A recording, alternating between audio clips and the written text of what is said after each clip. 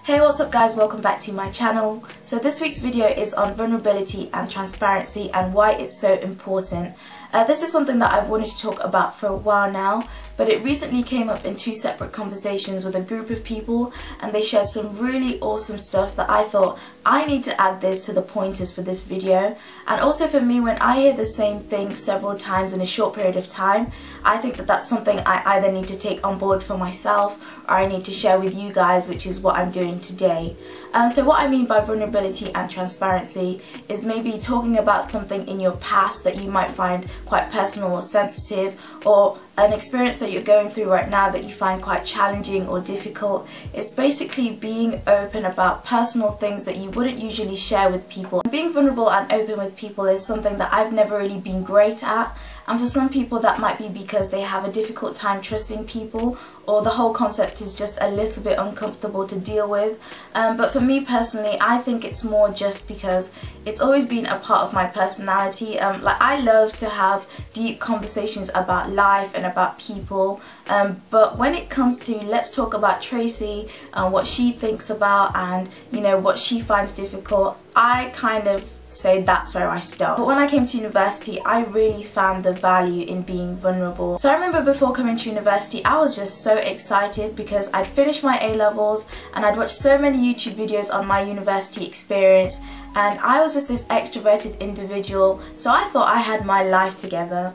But I think I really underestimated just how much of a change university was and how much of a demand it puts on you in terms of social life, academic life, especially in first term. So I remember it came to about week 6 or 7 of being in university, and I was just so ill with a cold, and these people were piling on the deadlines for assignments, and I had just been doing the absolute most in terms of trying to get out there and socialise.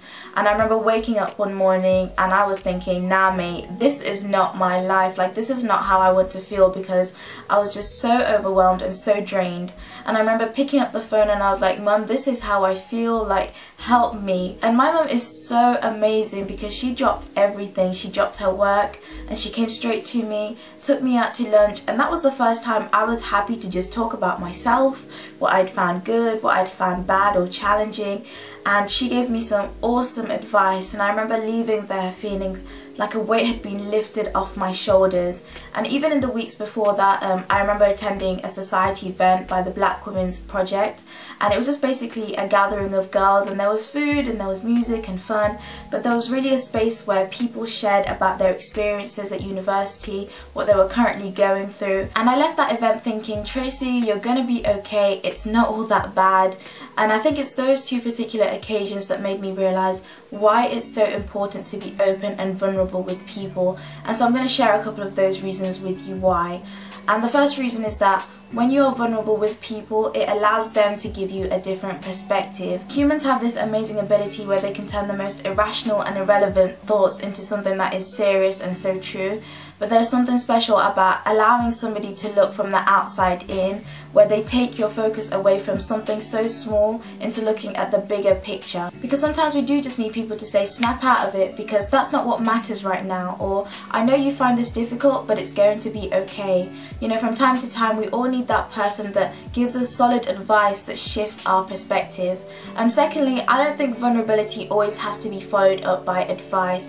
Sometimes all I need you to say is just me too. The BWP event was so comforting because simply by people sharing their experiences, I got to find out that I'm not the only one who finds this challenging or stressful, and that's why it made me feel like I'm going to be okay. Thirdly, being vulnerable helps to build stronger relationships, whether that be in friendships, families, marriages, because you never really know somebody until you really know somebody. And I think there's something amazing about being able to say, I trust you enough to tell you this, and the other person responding with, I'm happy that you trust me enough or are comfortable enough with me to share this.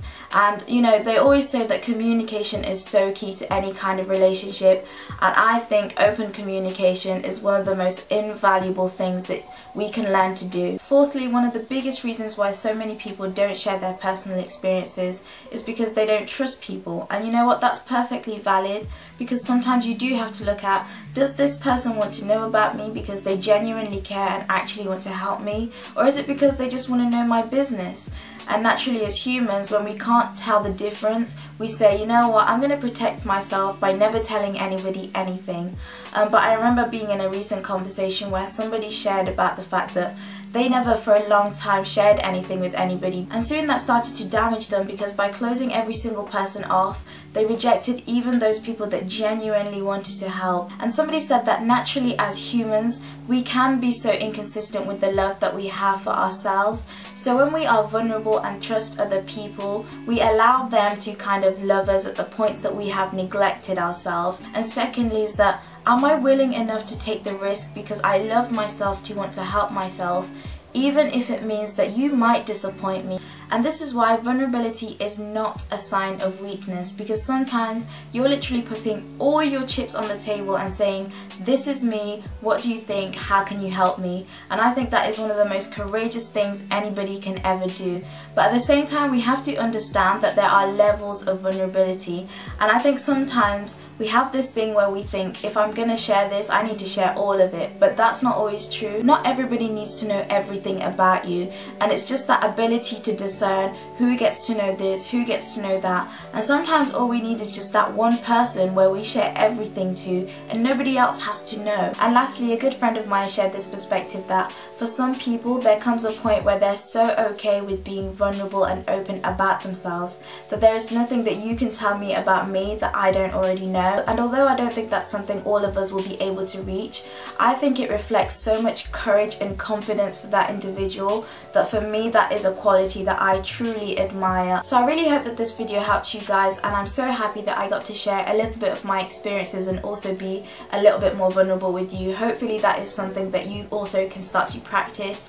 But for now, thank you so much for watching, and I will see you in my next video.